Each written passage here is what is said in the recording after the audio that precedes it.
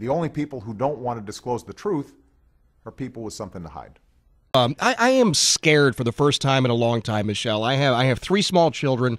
I am concerned about the future of this country. I'm concerned about the existence of the country that my dad handed down to me. And just yesterday, my boys brought home the sign-up sheets for Little League.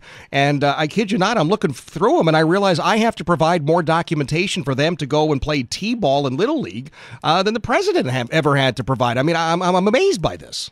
You're kidding. No, I'm not. I mean, there's Little League? Little League. I got a packet of paperwork, and I know I'm going to get called on this, but it starts with their birth certificate, and it goes from there. Oh, my word. Oh, my. Well, I'll tell you one thing. If I was ever to run for president of the United States, I think the first thing I would do in the first debate is offer my birth certificate so we can get that off the table.